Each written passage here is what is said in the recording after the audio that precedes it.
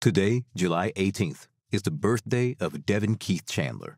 He should be 22, but died in the 2022 Virginia University shooting. As one biographer wrote, Devin Chandler soaked in joy and delivered it back out to the world. Motivated by his aspirations to play in the NFL, Devin was a hard worker in the classroom and on the football field. Devin loved to sing and dance and was known for lighting up the room with a radiant smile and beautiful personality.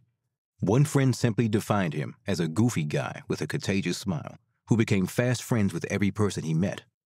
A VU professor remarked, "It seemed like every day Devin was having the best day."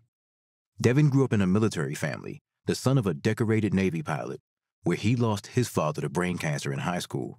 He soldiered on, even insisting on playing in the football game a day later to honor his dad's spirit. A high school coach called Devin the anti-social media example because every interaction with him was genuine. Another coach noted that even when texting with Devin, he could feel his powerful smile. The shooter tried to purchase a gun in 2018 and was unsuccessful due to being underage. He tried again in 2021, but failed the background check due to a criminal charge that was later reduced.